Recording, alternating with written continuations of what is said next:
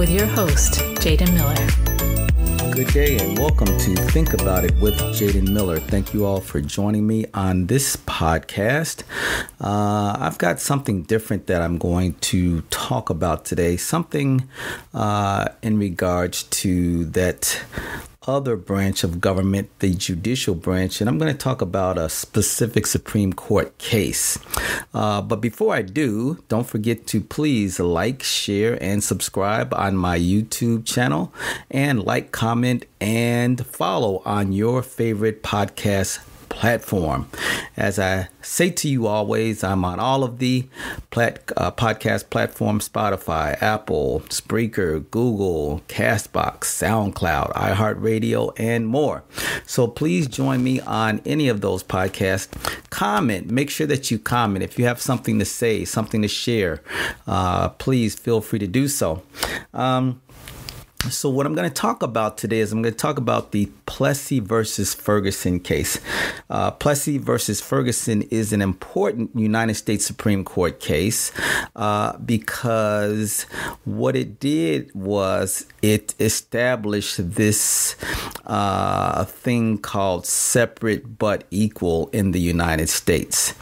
And I'm going to get into that in just a moment. The Plessy decision is a United States Supreme Court case from 1896, and what it did is it really set back racial relations. It set back this country in terms of how it could have moved forward as it relates to race right after slavery. And you will find that the Plessy versus Ferguson decision is considered one of the worst decisions ever made by the United States Supreme Court. If you are studying in class civil rights cases or Supreme Court cases, specifically right after the Civil War, hopefully this information will be able to assist you in having more knowledge about the case. All right. So let me give you a little bit of a summary. So in 1896, the United States Supreme Court upheld state-imposed racial segregation in Plessy versus Ferguson. Again, this was a civil rights case involving Louisiana train cars. It is one of the most famous Supreme Court decisions that solidified the separate but equal doctrine as the law of the land and allowed racially divisive Jim Crow regulations to take hold in southern states. All right. So let me just give you kind of a briefing on why Plessy versus Ferguson is so important. But before I do that, we've got to go back and we've got to check out the 14th Amendment because this definitely applies. So there are three amendments that came about after the Civil War. The first one was the 13th Amendment. The 13th Amendment is what freed the slaves. OK, it was not the Emancipation Proclamation of 1863 by Abraham Lincoln. What that did was that proclamation, it freed the slaves in the areas in which the North had taken control of. All right. But slavery was still lawful throughout the southern states. OK, because remember now they're a confederacy now. All right. So Abraham Lincoln can only issue his proclamation in areas in which the Union soldiers had control. All right. So it wasn't until right after the Civil War, 1865, that the 13th Amendment was born and freed African Americans from bondage, from chattel bondage. OK, and then we had the 14th Amendment. And then finally, we had the 15th Amendment. The 15th Amendment is the amendment that gave African American males the right to vote. All right. So in between the 13th and the 15th, we have this really important amendment, the 14th. And the 14th Amendment came about during the Reconstruction era, where the United States now has come back together instead of it being the Union, the North, and then the Confederate South. It has now come back together. All right. And as a result, Congress has decided that it needs to implement certain laws, okay, because the United States now has a black problem. All right. So think about this for a moment, because you are on Think About It with Jaden Miller. You had all of these black people now that are free. They can no longer be slaves. They can no longer be under the auspices of someone else in terms of their lives. Okay, can't be decided, or they can't be owned by anyone else. All right. But politically, who are they? What are they? Okay. Because as you know, black people were not citizens, all right, of the United States. And we'll talk later about the Dred Scott decision, which was another horrible decision made by the United States Supreme Court. But black people were not citizens. They were property. Okay. And if you were a free person in the North or wherever, you still were not considered a citizen of the United States. And that also meant that you did not necessarily, or could not necessarily, be a citizen of the state in which you resided. All right. So for all intents and purposes, black people in this country were not citizens. They didn't have any legal rights for the most part. All right. And so you have this black problem. All right. What do we do with all of these black people that are now free? Okay. What is their political distinction? Do they have one? And so the United States Congress had to come up with something. All right. So that these people, okay, who are now considered people and not property anymore, have some kind of political designation in this country. And so the 14th Amendment was born, and it reads, all persons born or naturalized in the United States. All right, so let's stop there. Okay, it says all persons born or naturalized in the United States. So that particular clause now makes black people persons. Okay, so it's one thing to be a person, however, and another thing to be a citizen. Okay, these are two separate things. Okay, so I can be a person, but I'm not a citizen of Canada. All right. So now we've established that black people are not 3/5 of a human being or property, that they are now persons. OK, that's the first part of that. And then it goes on to say, and all right, subject to the jurisdiction thereof, meaning now that these persons, these black people that were formerly slaves, are persons, and they are subject to the jurisdiction thereof, meaning the United States. All right. So now let's look at this second part of that. Because now it says all persons born or naturalized in the United States and subject to the jurisdiction thereof are citizens of the United States and of the state wherein they reside. All right. So now just that first sentence in the 14th Amendment declares that former black slaves are persons, okay, in the United States and subject to the jurisdiction of the United States, and that they are citizens of the United States and of the state wherein they reside. All right. So now as we break apart that first sentence in the 14th Amendment, it's important that you understand that those little words and are, like AND and ARE, those are big words, okay? Or of, okay? Those are big words, okay? All right. They mean so much, okay? They are conjunctions, at least and is, okay? That establishes, okay, that there are two parts to something, okay? They come together, all right? So all persons born or naturalized in the United States and subject to the jurisdiction thereof are citizens of the United States and of the state wherein they reside. All right. So now we have established via the 14th Amendment that former black slaves and just black people in general, okay, are persons, first and foremost, in the United States, subject to the jurisdiction of the United States, and now are citizens of the United States and the state wherein they reside. That's so important. All right. Now let's go to this next part, okay? Because these next parts are really, really important. Understand that in the 14th Amendment, specifically Section 1, okay, there are only 2 sentences. Okay. Now there are some punctuation, some semicolons, and of course some commas, but some semicolons. Okay. Causing a pause, or at least for a comma, but causing a separation, in terms of a semicolon in thought. But it brings you back. Okay. All right. So just hold on and watch this. All right. So the second sentence says, no state shall make or enforce any law which shall abridge the privileges or immunities of citizens of the United States. Why is that important? I'll tell you in just a minute.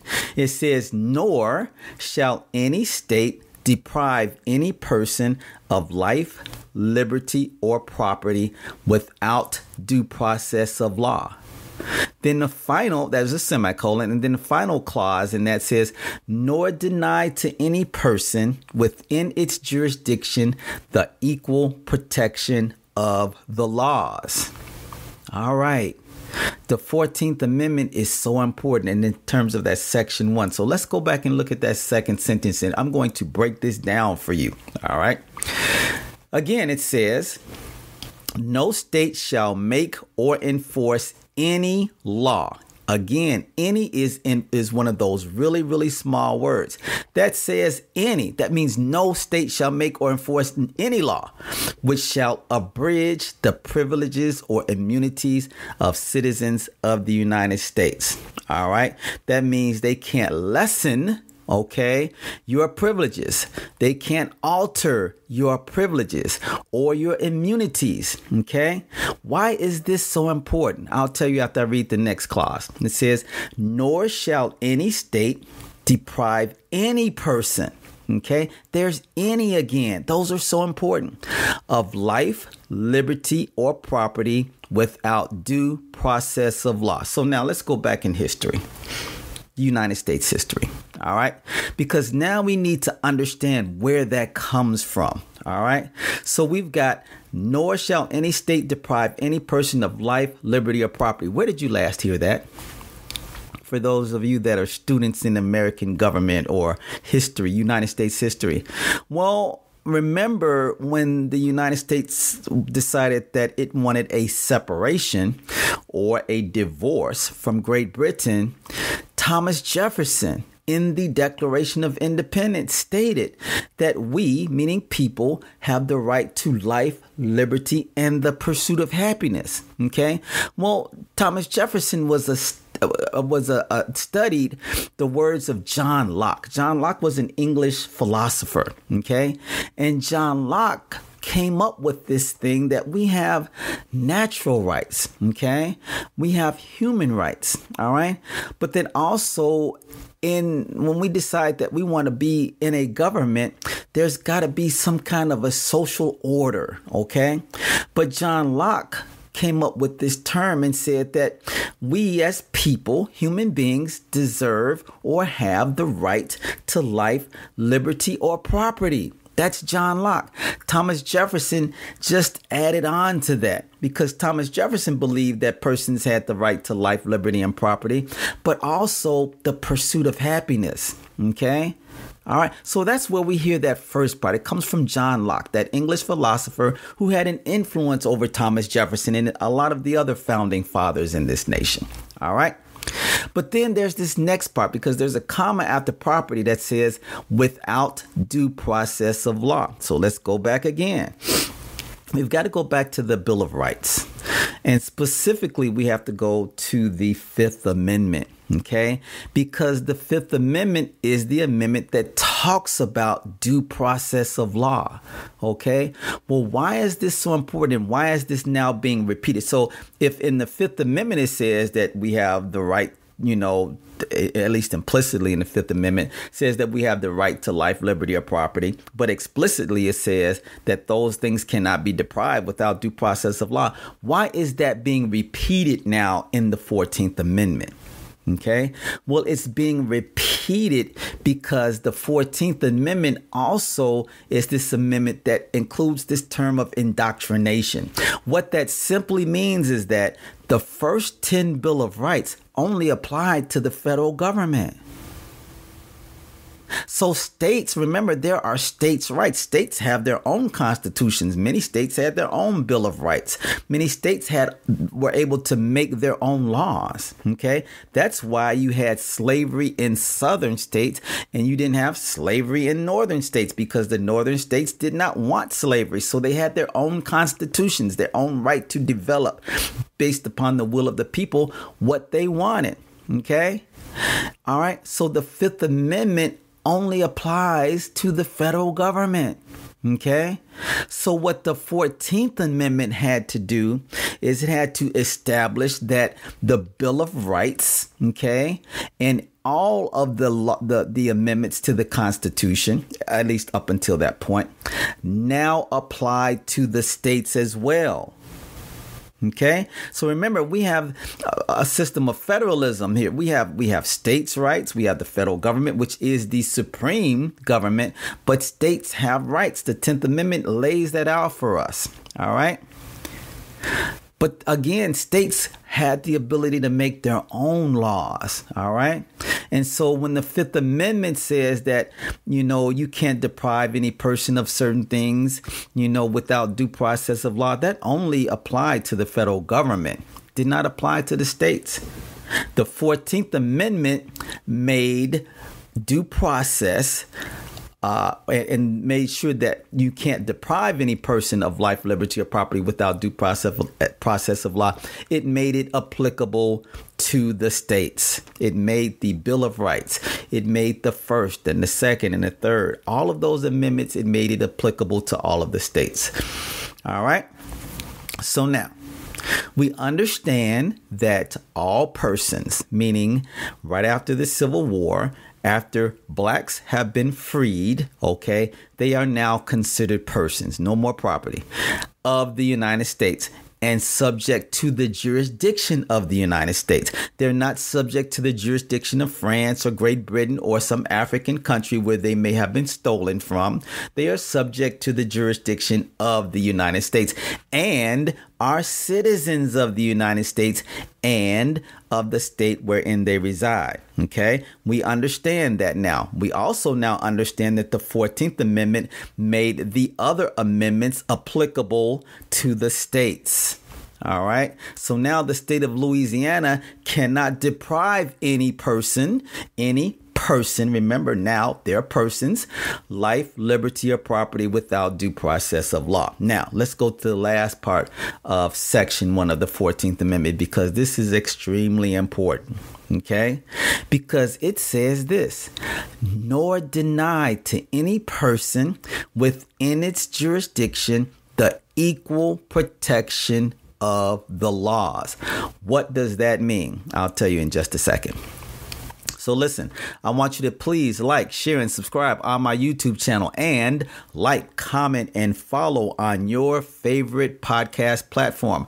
I try to drop episodes as often as I can. I have a really, really busy schedule, but I am committed to my podcast. So please continue to listen. You can listen on Spotify, Apple Podcasts, Spreaker, Google Podcasts, Castbox, iHeartRadio, and so many more. And again, you can listen to me on my YouTube channel as well. You can check me out on my website. It is www.jaydenmiller.com. All right. So now, why is that last clause in the 14th Amendment so important? Okay. Again, it states, nor deny to any person within its jurisdiction the equal protection of the laws. That's really simple. Okay. That means everyone that is a person should be treated equally as it relates to the law. All right. Plain and simple. There is no need for me to explain that. You know what equal means. You know what protection means. You know what the law is. And it simply says, nor deny to any person, black persons, white persons, Asian persons, Latino persons, okay, any person. That also means any person within its jurisdiction. That means if you are a citizen, okay, of Italy, when you come to the United States, you are in the United States jurisdiction. So you have equal protection of the law. All right, you do. Also, if you visit a specific state, it says that no state shall deprive any person. It doesn't say citizens of the United States. It says any person. Okay, life, liberty, or property without due process of law. So if you come here, okay, from Brazil, then you have due process of law. If you come here from Great Britain, you cannot be denied equal protection of the law. You cannot. All right. Okay. So now that we've established that, why is the 14th Amendment so important when we talk about Plessy versus Ferguson? Well, it's important because the Supreme Court decided to violate that in which Congress put into place. All right. So let's talk about it. Plessy versus Ferguson challenged Louisiana's Separate Car Act of 1890. All right. So Louisiana came up with this act. And I'll have to go back and give you a little background on why Louisiana came up with this act. But it required railway companies in the state to provide equal but separate accommodations for the white and colored races. All right. So in 1891, a group of New Orleans residents known as the Comité des Citoyens, okay, and in English, it means the Committee of Citizens, and they approached a mixed race man named Homer Plessy and asked him to help them get the law repealed.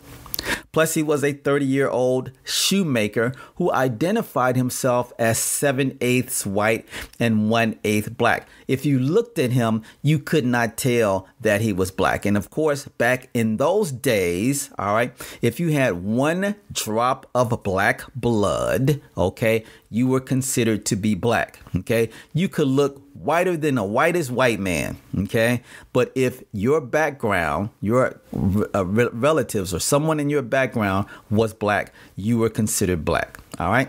So Mr. Plessy devoted much of his time to public service and had previously joined a group dedicated to reforming public education in New Orleans. He was in a unique position to challenge the statute since many people assumed he was white.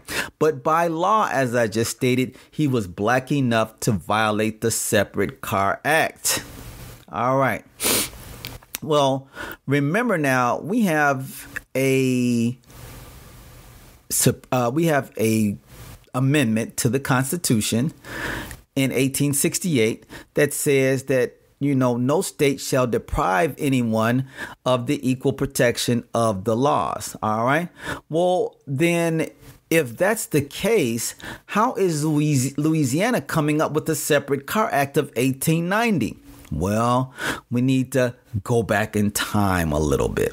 All right. So there is this little thing, as I mentioned earlier, called Reconstruction. After the Civil War, efforts began in southern states and nationwide to pass laws that would protect the rights of African Americans. This was known as Reconstruction, as I just mentioned. It was a turbulent time where 4 million people who were previously enslaved were suddenly integrating into American society.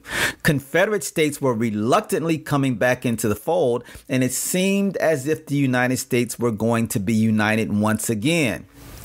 After the Reconstruction Act was passed in 1867, African Americans were elected to government positions, including to the United States Congress. The 14th Amendment followed, which broadened the Constitution's definition of citizenship and granted equal protection of the laws to former slaves. All right. In 1870, Congress approved the 15th Amendment, which states that a person's right to vote cannot be denied based on race. All right. Now, remember, when we're talking about persons, when we're talking about the 15th Amendment, we're talking about men, because women didn't get the right to vote until 1920. OK. All right. So we're talking about men here. All right. You had some states even pass laws banning racial discrimination on public transport and other public facilities. However, a deal made behind closed doors in Congress in 1877 brought an end to those efforts. Let's talk about those for a minute.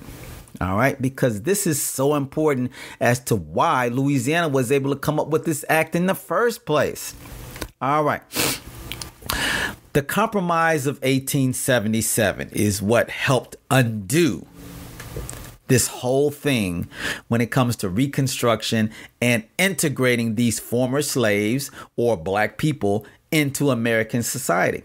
The 1876 presidential election hinged on disputed vote counts in 3 states, Florida, Louisiana, and South Carolina. They also happened to be the only 3 states that still had Reconstruction-era Republicans controlling the government. At the beginning of 1877, a bipartisan commission in Congress debated whether to proclaim Rutherford B. Hayes, who was a Republican, the winner of the election. Allies of Hayes met with a few moderate Southern Democrats in secret to negotiate an informal agreement known as the Compromise of 1877. The Southern Democrats agreed to let Hayes be president as long as Republicans withdrew federal troops from the South. That's it. In order for Rutherford B. Hayes, so it was more important for Rutherford B. Hayes to become president, okay, than to uphold the laws that you had established after you had went to war to free people.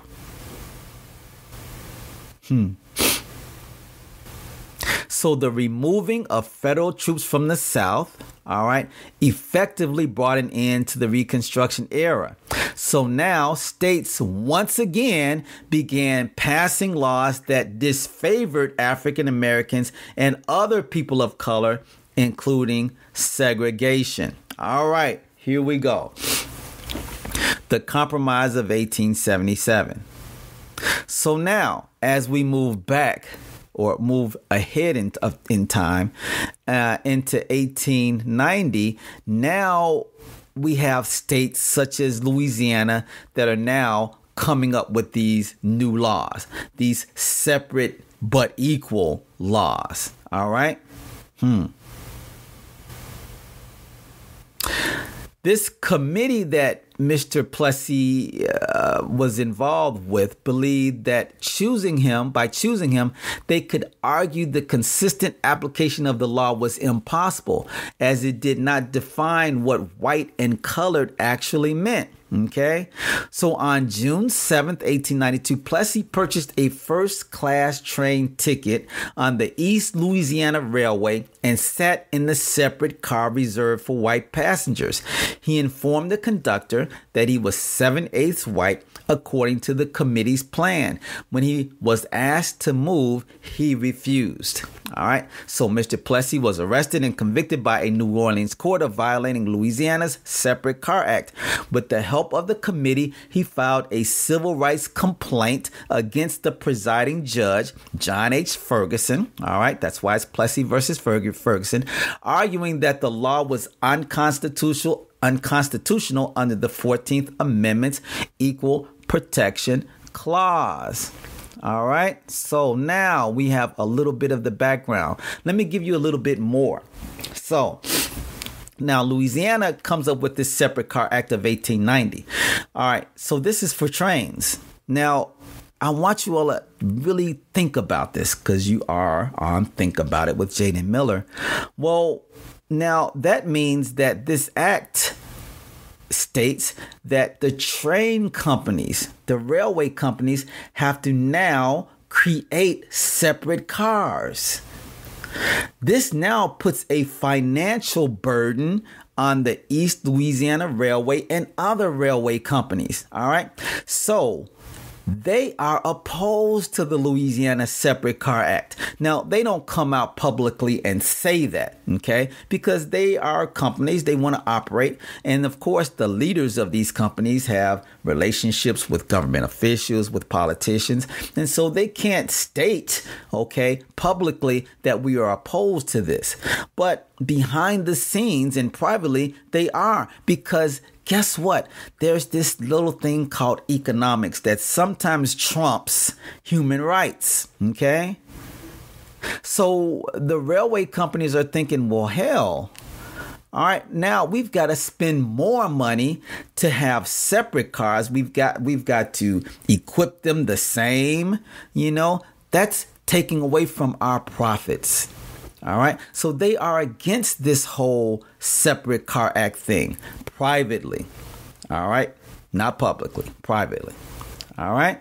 So now this committee, in filing this complaint against the judge, John Ferguson, says that, well, the law, this Separate Car Act, violates the 14th Amendment's Equal Protection Clause. Well, again, what does the 14th Equal Protection Clause say? It says, again, we have to go back to that second sentence in the 14th Amendment. No state. That means Louisiana. That means Mississippi. That means Alabama. That means Florida. That means Texas. That means none of them shall make or enforce any law which shall abridge, that means lessen, change, modify the privileges or immunities of citizens. Black people are now citizens of the United States. It goes on to say that nor shall any state deprive any person, remember, black people are now persons, of life, liberty, or property without due process of law. And then the part that Plessy argues, nor denied to any person within its jurisdiction the equal protection of the law. So now we're supposed to be equal. All right. So how are we now equal when you set up a separate car act that determines that black or colored citizens have to sit in one and whites get to sit in another? All right.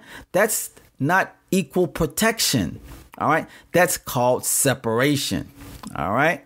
So now that's his thing. So he appeals this to the decision from the New Orleans court to the Louisiana Supreme Court, which upholds Mr. Ferguson's decision. All right. And so then it is now sent to the United States Supreme Court. All right. Plessy, in his complaint, argues that Louisiana is violating the 13th Amendment and that it is violating the 14th Amendment. He states that it's violating the 13th Amendment because the 13th Amendment has abolished slavery. Okay.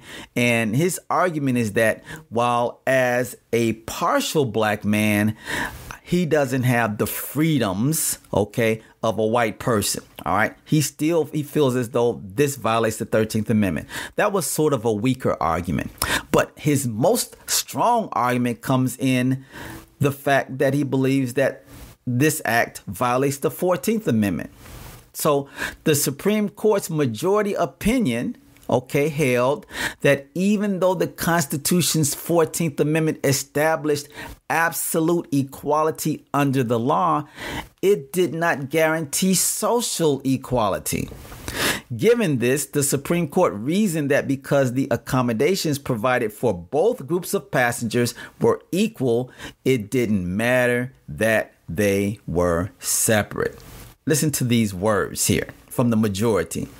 The object of the 14th Amendment was undoubtedly to enforce the absolute equality of the two races before the law, but in the nature of things, it could not have been intended to abolish distinctions based on color or to enforce social as distinguished from political equality or a commingling of the two races upon terms unsatisfactory to either. I mean, what a load of crap that is. All right. They say that the majority held that laws that kept different racial populations apart did not violate the 14th Amendment as long as there were equivalent facilities and services available. This separate but equal doctrine was the basis for decades of segregation laws and remained the law of the land for the first half of the 20th century. In answer to Plessy's argument that separate rail cars were a thinly veiled way of labeling African Americans as inferior, the majority in the Supreme Court had this to say: if this be so, it is not by reason of anything found in the act, but solely because the colored race chooses to put that construction on it. Wow. In 2022, as I look back on these idiots from 1896, all I can say is wow. Essentially, the majority held that if anyone had a problem with the law, it was due to their own hangups, not a constitutional issue. Not a constitutional issue. So now, due to this ridiculous argument from the majority, all right, this now set back race relations and it set back the United States as a whole for almost 60 years. And I'm just talking about between 1896 and when another Supreme Court with a better mindset than that one overturned this ridiculous decision. All right. And I'll talk about why this set us back in a moment. But there was one dissent from the United States Supreme Court, and that was from a justice named John Marshall Harlan. He was the only dissenting opinion in the case. All right. Now, let me just tell you a little bit about John Marshall Harlan. All right. John Marshall Harlan came from a political family. All right. He served on the United States Supreme Court for 30 years. All right. He was born in Kentucky and owned slaves. All right. He underwent a series of political and philosophical changes during his or before he actually became a member of the Supreme Court, but when he was still a part of Whig Party politics. So back, earlier on in this country, there was the Whig Party, there was the Republican Party, there was the Democratic Party. The Whig Party, of course, disintegrated, okay? So now we have this two-party system that all of us know about, the Democratic Party and the Republican Party, for the most part. But John Marshall Harlan denounced President Abraham Lincoln's Emancipation Proclamation. He did not free his own slaves, and they were only freed because of the 13th Amendment, which abolished slavery. That forced his hand. He continued to defend slavery by strongly opposing the 14th and 15th Amendments. Okay? But in about 1871, he had this reversal in his beliefs and began to support Reconstruction amendments. All right. And thus he became a proponent of civil rights for African Americans. All right. I mean, this was a phenomenal transformation. All right. For him. But he looked at this whole case, Plessy versus Ferguson, and it was a 7-1 decision. And again, he was the lone dissenter. All right. These are some of the words that he said. in his dissent. He held that our Constitution is colorblind. This is John Marshall Harlan in 1896, saying this in 1896, that our Constitution is colorblind. He goes on to say that in this country, there is no superior, dominant, ruling class of citizens, and that it is wrong to allow the states to regulate the enjoyment of citizens' civil rights solely on the basis of race. So now what John Marshall Harlan is saying in a sentence is that, first of all, when this Constitution was developed, it says nothing about race. All right. At least not explicitly. All right.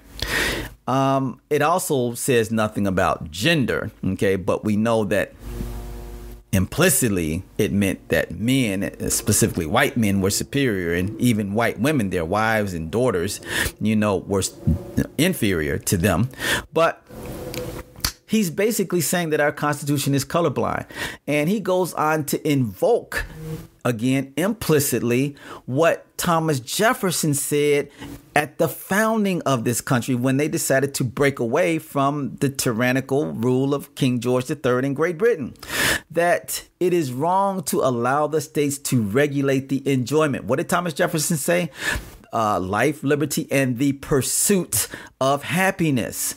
All right. So he's saying that it's wrong to allow the states to regulate the enjoyment of citizens' civil rights solely on the basis of race. Justice John Marshall Harlan predicted that this decision would plant the seeds of race hate into state law. He said this in 1896. Was he right? Was he right? Yes, he was right. I answered the question for you before I said think about it. But was he right? Well, we'll talk about whether he was right or not in just a moment. So listen, I really try to come up with episodes as often as I can. Sometimes it's a challenge. Sometimes I just don't know what to talk about. Okay. Sometimes I want to make sure that it's something that you all will like and, maybe comment on, or, maybe it's something that you can learn from. So I will continue to develop them as best I can. And I want just to make sure that they are relevant to your lives. So I want you to please like, share, and subscribe on my YouTube channel, and comment on your favorite podcast platform. You can follow me on Spotify, Apple Podcasts, Spreaker, Castbox, iHeartRadio, and so many more. So continue to listen, continue to like, continue to follow, and please continue to comment. All right. So getting back to this thing. All right. Why did this decision set us back? Why did it set us back almost 60 years? Well, it set us back because what happened? What happened after this decision? So you had those southern states now. Now the removal there's the removal of federal troops. Okay, so now the laws, the will of the United States government is not now being implemented in the states. All right. Simply because Rutherford B. Hayes wanted to be president. OK, they're not being implemented. So the states that have now banned racial discrimination in the South, they are now starting to reverse those things, because now the federal government, they feel, has moved their troops out. So that gives them back those quote unquote states' rights.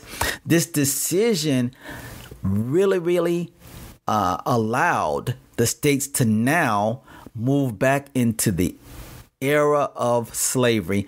But when I mean slavery, not chattel slavery. OK, so they were able to now implement these laws and say, oh, well, this is not unequal, violating the 14th Amendment. This is equal. But the 14th Amendment says nothing about social status. It doesn't say anything about social mores. All right. Hey, separate but equal. All right. So now states that got rid of, the fact that, blacks and whites couldn't get married now have put these back on the books again. OK, they have now forbidden free education and integrated education. All right. These things are now taken away. And so now these southern states have become more powerful in the desire to keep the races separate, which now brings about these new white citizens councils, all right, the Ku Klux Klan and these other terrorist groups, all right, because what the majority in the Supreme Court says is that, we can't legislate people's hearts, okay, and if, black people or white people, if white people want to separate themselves from black people, the federal government can't do anything about that, even though you just said that there's equal protection under the law and that black people are citizens and that black people are now persons, okay, and so the Supreme Court, in effect, just wiped aside what Congress, the law of the land that Congress put into effect, and thus allowed the southern states to become radical in their decisions to keep black people down. And this separate but equal language, okay, set us back so many years. Why? Well, so now black people are now limited in where they can live. See, remember, it's separate but equal. But who determines what's equal? Okay, we know what separate is, but who determines what's equal? And when you don't have the weight of the federal government now watching the states, you allow individuals, these racists, these separatists, to do now what they want to because they have the power of the government. They have the power of the law behind them. So now they can establish there are going to be separate movie theaters. All right. See, they left out the equal part. So now they're going to be separate schools. OK, so now what that means is the white kids get to go to these really nice schools, at least nice for the times back in the late 1800s and up until about the midpoint of the 1900s. All right. So they left out equal and just said there's going to be separate. OK, so now there are separate water fountains. The white people get the nicer water fountain and the black people get the rundown, dirty water fountain. Separate toilets. OK, white people use one toilet. Black people use the other toilet that's never cleaned. All right. You want to go to the movies? OK, well, it's going to be hard to have separate movie theaters. So what we'll do is the whites get to sit in the prime seats in at the bottom of the movie theater, and the blacks get to sit up, stairs in the balcony where they can hardly see or hear. OK, so the black kids go to the schools that have no books or books that were old 30 years ago. All right. So now they're not getting the proper education, but it's separate but equal according to the southern states. All right. Now, also, that means that when it comes to separate but equal, how does that go in terms of criminal law? So now what we have is we have white racists that are emboldened, okay, to now rape black women, assault black men, hang black men, assault black children. OK, remember, they're separate but equal. So now the courts, OK, that are lined with these judges and attorneys that are also racist, OK, implement this separate but equal. So now blacks can't sit on the jury when there's a black defendant. OK, only whites. Wiping out this whole concept of jury of your peers. How is it a jury of your peers when you've got 12 racists sitting on your jury trying to determine whether your life is going to remain or not, or whether or not it's going to be limited? You're going to be sent to prison. Your property is going to be taken away. All right. So that's the damage that the United States Supreme Court under Plessy versus Ferguson caused. It set us back. Remember, it says, and people say this every single day, the Pledge of Allegiance. That's why people stop saying it, okay? Because they don't believe in it. I pledge allegiance to the flag of the United States States of America, the United States of America, united being the key word, and to the republic for which it stands. A republic. What is a republic? A republic is one in which there's fair laws, where people are treated equally, okay? Where there's due process. And to the republic for which it stands. One nation, under God, indivisible, meaning not divided, with liberty and justice for who? For who? If you're back in 1896, for who? Who is liberty and justice for? Think about it with J.D. Miller. Who is it for? I pledge allegiance to the flag of the United States of America and to the republic for which it stands. One nation, under God, indivisible, with liberty and justice for all.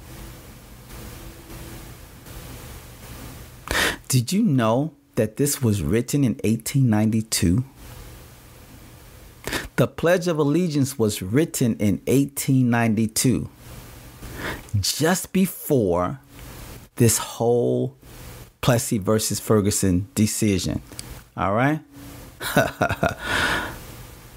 In its original form, it read, I pledge allegiance to my flag and the republic for which it stands, one nation, indivisible, with liberty and justice for all. And then in 1923, the words, the flag of the United States of America, were added. Okay. And then it was, I pledge allegiance to the flag of the United States of America and to the republic for which it stands, one nation, indivisible, with liberty and justice for all. But in 1954, in response to the communist threat of the times, President Eisenhower encouraged Congress to add the words under God, creating the 31-word pledge we say today. I pledge allegiance to the flag of the United States of America and to the republic for which it stands, one nation, under God, indivisible, with liberty and justice for all. Where were these Supreme Court justices, okay, when the Pledge of Allegiance was established, okay? Because I'm sure they had to read the words. And now, you know, even still, even in its original form from 1892, it still says, I pledge allegiance to my flag and the republic for which it stands. There's still the words one nation. There's still the word indivisible. And then it also says with liberty and justice for all. However, those Supreme Court justices refuse to believe that liberty and justice, indivisible, and one nation means togetherness. They means, oh, well, socially, it means separate but equal. Separate but equal. But that's not what it says here. It says we're one nation. How can we be separate but equal if we're one nation? Think about it with J.D. Miller. Think about that for a minute.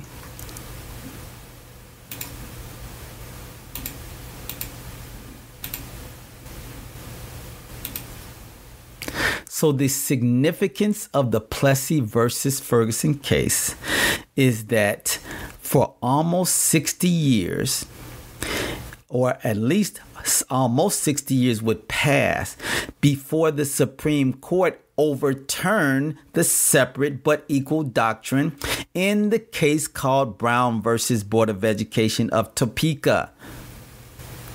It was decided on May 17, 1954. The Supreme Court in Brown decided that segregated schools were inherently unequal and therefore violated the Constitution. Why? Because John Marshall Harlan says that that's ridiculous, that our Constitution is colorblind, that there in this country there is no superior, dominant, ruling citizens, and that it is wrong to allow the states to regulate the enjoyment enjoyment, the education, the pursuit of happiness of citizens, civil rights solely on the basis of race. Why did it take 16 years, almost 60 years, for people to realize this?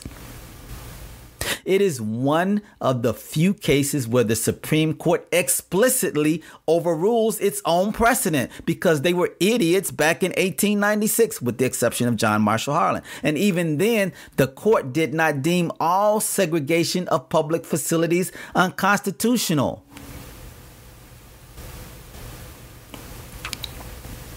In the intervening years between the decision in Plessy versus Ferguson and that of Brown versus the Board of Education, state and local governments implemented racial segregation laws in communities, not just in the South, but all across the country. There were laws against or put into housing laws that kept African Americans and Mexicans and Asians and whomever that did not look white from moving into certain communities. See, it's not just the South.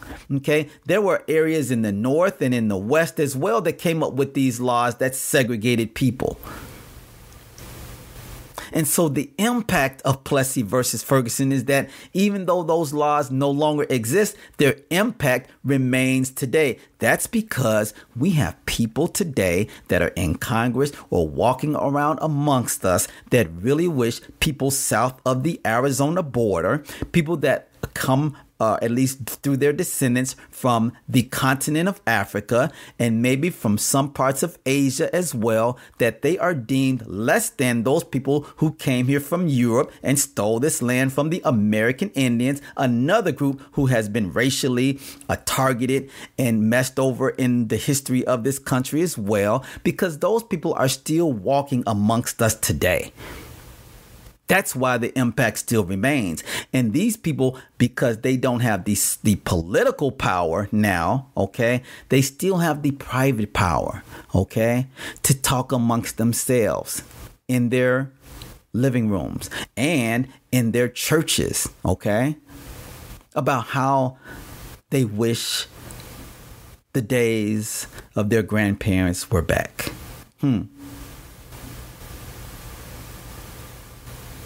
I think one thing that can be taken away from this is that even though Plessy versus Ferguson is no longer good law, and there are plenty of arguments to make that it never was, the case is a good reminder that the American legal system is capable of change. All right? It is capable of change. But who does the changing? See, the American legal system doesn't change on its own. See, the Supreme Court didn't decide upon itself, oh, we're going to look at separate but equal and change it. Okay. No, that's because there were the people that came forward and said it's time that this is changed. It's not the American legal system. Yeah, the American legal system changes because the will of the people stepped forward. Okay. See, there needed to be a Dr. Martin Luther King Jr. because, see, there was a 14th Amendment that said we should be what? Treated equally. There should be equal protection under the law, but we weren't being treated equally under the law. And so you needed a Dr. King. You needed an NAACP. All right, because the American government was not doing what it was set up to do. How do you break away from one nation and then implement racial hatred and racial segregation and slavery in one that you just set up? How do you deny people freedoms? And when I say freedoms, I'm not just talking about chattel, okay, meaning holding people in bondage. I'm talking about treating people. Chinese people and Japanese people were treated horribly in this country. Latin Americans were treated horribly in this country. Black people were treated horribly in this country. And my gosh, the American Indians were really treated horribly and still are to this very day. And so that's the impact that Plessy versus Ferguson had. See, people had to fight to get these things. These things that had already been established, at least for one segment of our society. All right, so this is Think About It with Jaden Miller. We've been talking about the significance of the Plessy versus Ferguson United States Supreme Court decision. All right, I hope that this helps you in some way to understand not only the case, but the Compromise of 1877, the fact that the 14th Amendment made the other amendments applicable to the states. That's very important for you to know and understand. That there was at least one powerful dissent in this decision, a dissent that stated that our Constitution is colorblind. And then finally, the significance from 1896 taking us into today of Plessy versus Ferguson. All right. Thank you for joining me. Again, please like, share, and subscribe on my YouTube channel, and like, comment, and follow on your favorite podcast platform. This is Jaden Miller. Thank you for joining me on Think About It with Jaden Miller. Have a great day. Thank you for listening to Think About It with Jaden Miller. Don't forget to like and subscribe to his YouTube channel, and like and follow on your favorite podcast platform.